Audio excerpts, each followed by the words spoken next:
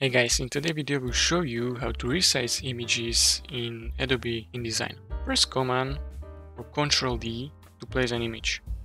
You can click to place it at the 100% scale or click and drag to create frame. Clicking on blue frame allows you to resize the frame, potentially cropping an image.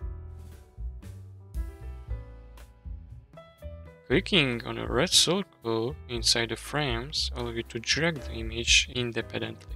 Use the free transform tool, shortcut E, to transform the entire frame and its content. Hold Shift while dragging corner to scale proportionally. Hold Shift plus Alt to scale from the center outward.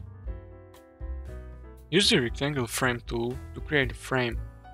Copy an existing image and paste it on the frame. Right-click on the frame and paste into.